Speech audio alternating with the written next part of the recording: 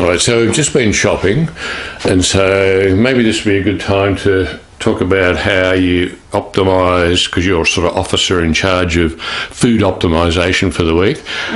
How do you select what you select, and how do you make sure that we don't have waste and whatever? Well, I generally buy just what we need for the week.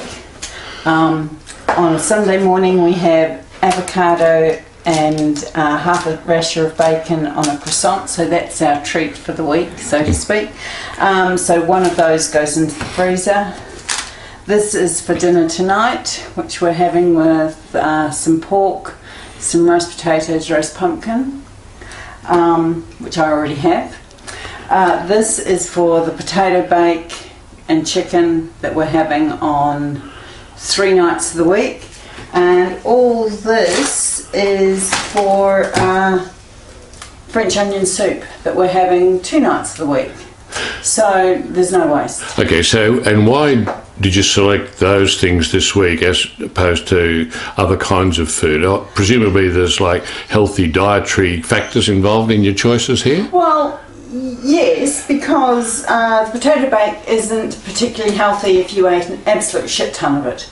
But I put it in a bowl, I bake it in a container, whoops, this big.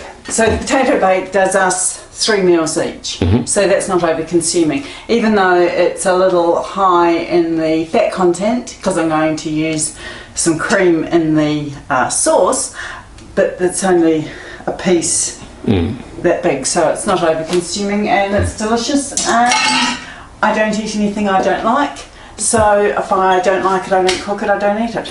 Because we're very conscious about the actual calorific content of items and the fat content, although we'll talk about that probably as a separate thing. Yeah. So this is all factored into all this, isn't it? Well, it's lean meat, it's potato, it's asparagus and mushrooms, onion, and if I feel the urge I'll put some pumpkin into that. So it's packed full of vegetables. It's 1 chicken breast between us for the week, so it's not overly calorific really. Avoiding things like too much fatty red meat, for example? Yeah, we don't have fatty red meat. We do have red meat because everybody needs some iron. And the other 2 meals this week are vegetarian, so French onion soup. So no harm, no foul. Well, I never feel like I'm being, deprived of tasty meals or anything. And neither you should. And as you'll probably see in another video, everything is worked out so that we've got at least a small calorific deficit every day. Because we have our smartwatches and things that count, our activity, and that links to apps, and then it's all worked out in terms of if you're trying to maintain your weight, or in our case lose a bit of weight, you've actually got to end up with a calorie deficit, don't you? Now, some of you might think that we're having croissants, that's terrible, but the day we have croissants we don't have lunch. We only have breakfast at about 10 and then we have dinner at about 5:36. So there's not this meal in the middle. So even though the croissant is a little bit more calorie dense, it is also only 1 of 2 meals. And we don't deny ourselves things like, cheeses and things like the milk is full cream milk, for example. It's not skim milk. No, don't do skim milk. We have, there'll be on the potato bake, light drizzle of grated cheese. I still have a yogurt ice cream every night. Just show us the yogurt ice cream. Life without ice cream would be not worth living. Those ones. So, and I like the frozen yogurt and the sorbet, which is actually mostly water with just a bit of lemon flavouring. So, it's still got calories, but but not much. In fact, and we have nuts and things for snacks. So we don't deprive ourselves of anything, but we are conscious of what we eat. And every one of these meals has got a calorie count that you count on your app, haven't they? Yes. Which we'll talk about that in the next video probably.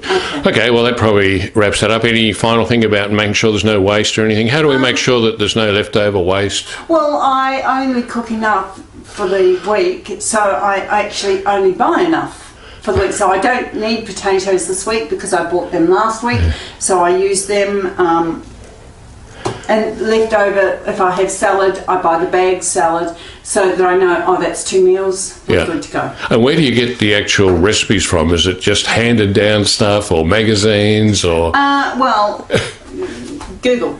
If I need a recipe like the French onion soup, I Googled it this morning and found out the ingredients I need, checked what I had, and figured out that I needed some onions and that in the stock. Yeah. Other than that, I've generally got the staples. Yeah.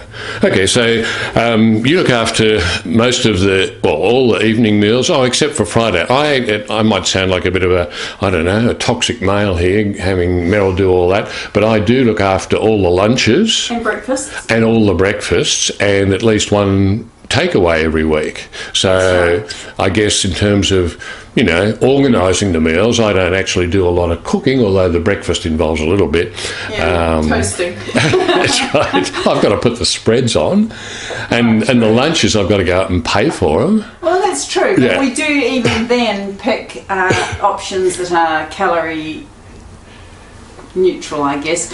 I mean, we have avocado on toast 2 or 3 times a week. We have sandwiches that we only share half of because they're quite calorie dense, but we only have half of it, so it's not so terrible. And other than that, I guess the main one that we have would be a Friday night dinner where we have cut loose. Well, we do, and again, we only eat pizza half. Maybe. Well, we eat half of what we buy each, so it's not like, and there's no waste because we have it out generally. So it's all in balance. We don't deprive ourselves, and we seem to be able to maintain a calorie deficit almost every day, don't we? Yes. Anyway, we'll talk about that in the next episode. Okay, thank you, Merryl.